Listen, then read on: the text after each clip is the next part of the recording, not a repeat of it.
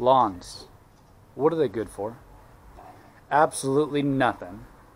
Well, they do look good and it's better than bare dirt. I guess they put off oxygen. But besides that, these are tough times. And we got to take a look at things, take a step back, you know, with grocery stores being looted basically. What does this lawn do for me? Not a whole lot. That's why in this video I'm going to take you through the steps of taking back over the lawn and making it into a vegetable garden. Let's do this, shall we? I cut the grass back as low as the lawnmower would get it, and then I use the clippings to make a compost pile.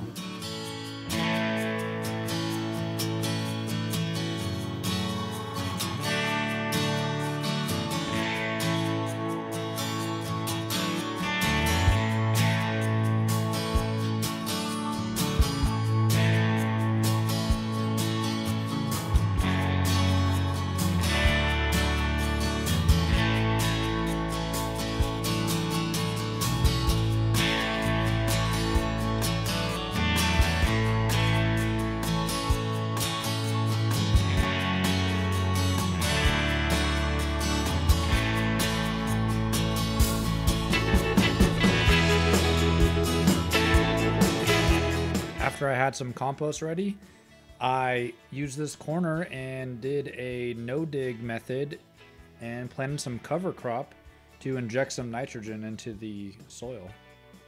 Several months later. So after 1 year, the cover crop has died off, and this is what I'm left with. It may not look like much, but this is rich soil.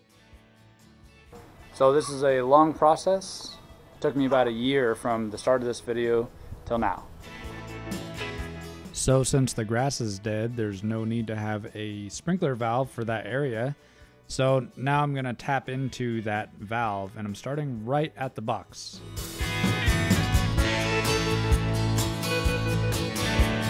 I didn't really see a point in digging up this existing sprinklers. I'm just cutting into them here, and I guess if you wanted to hook it back up, you absolutely could.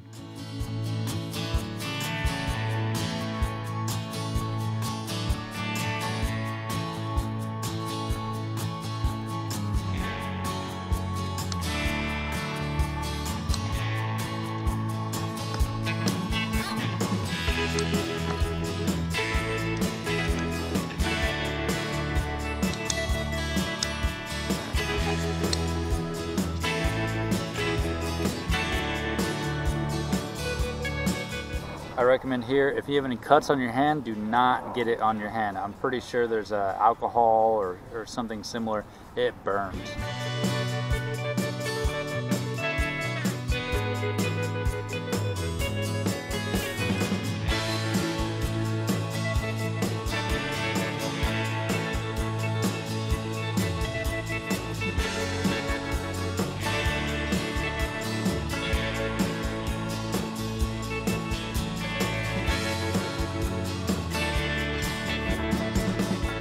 What I like about this here, it creates like a little seal too.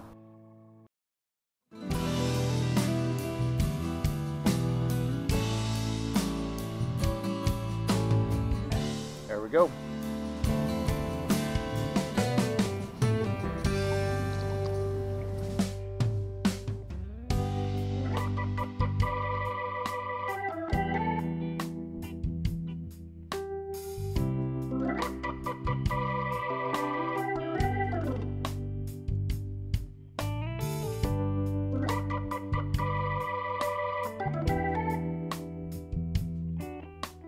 Here I have a pressure regulator, which is essential to a drip system. It also has a filter. I bought most of these things off of Amazon, and I will provide a link in the description.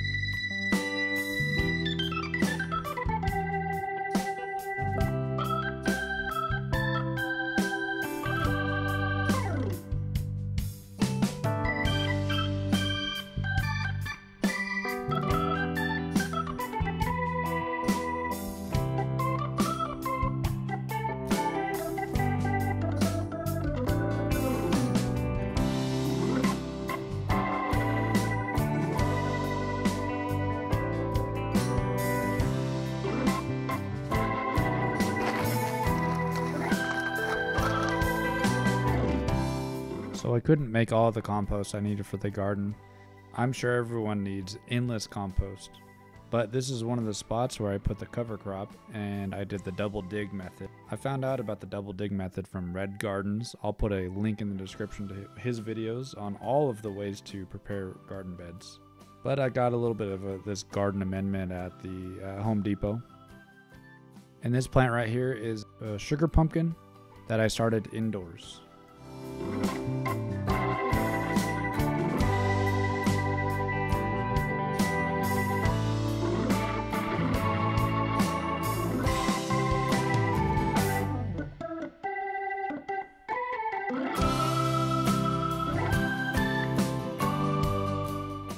So this is my makeshift garden sifter. It had legs at one point, but they broke off. This is not a perfect sifter, but it gets the job done. And I am just sifting up the top layer, taking off all the weeds, the rocks, even the dirt clods, and it really works.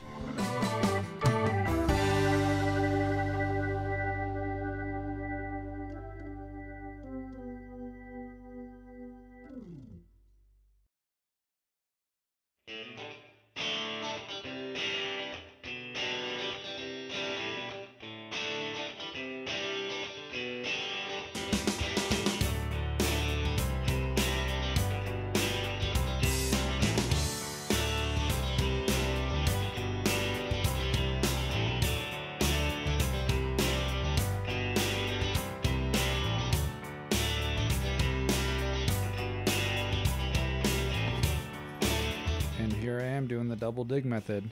I dug out the top layer and then I just use a shovel to loosen the second layer. Some people use a broad fork or a pitchfork, but the shovel works just as good. And then I'm just sifting off the top layer of the dirt, and I'm left with this fluffy, loamy dirt. It's amazing. And then I'm just adding some garden amendment, and I even had some sand laying around. I added that as well.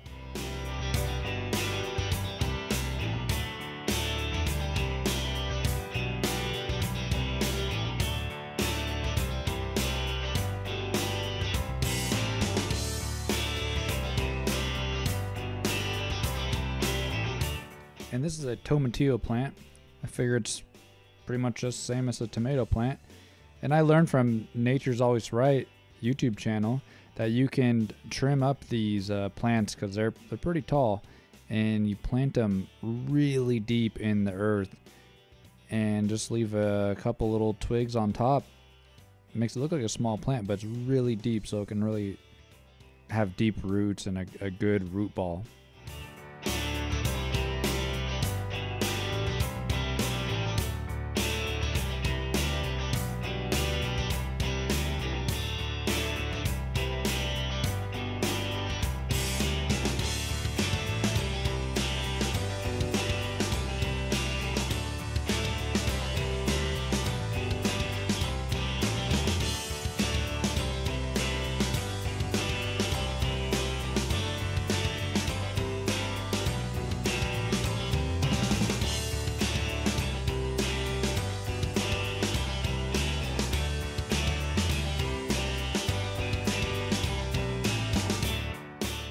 I did not have a drip hose end cap, but I did have some zip ties and some electrical tape, and it works surprisingly well. I don't think I'm gonna be buying those end caps anymore.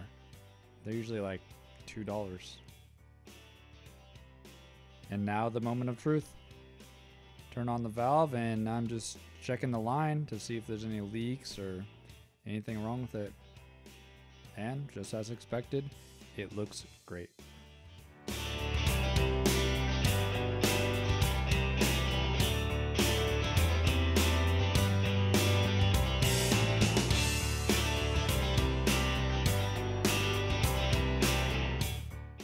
So now I'm just punching the larger drip hose and adding in the smaller ones.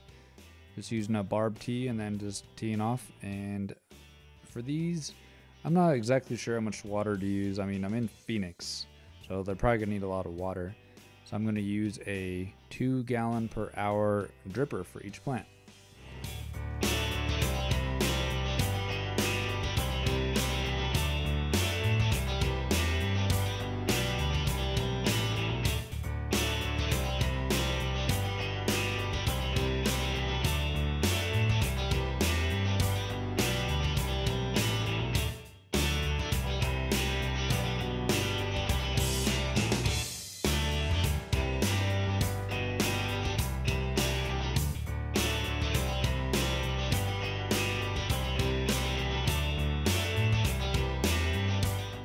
And just like that, the drips are fully functioning.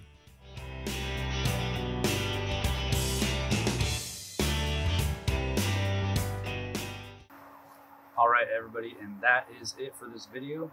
This is how you reclaim your lawn and get it into a garden. Especially helpful in this time where, you know, we're running out of food in the grocery store. It's kind of crazy times out there. These will be giving fruit and vegetables within a month or two. Pretty helpful. If you like this video or you learned something, make sure you leave a like, comment, subscribe, and I'll see you on the next one.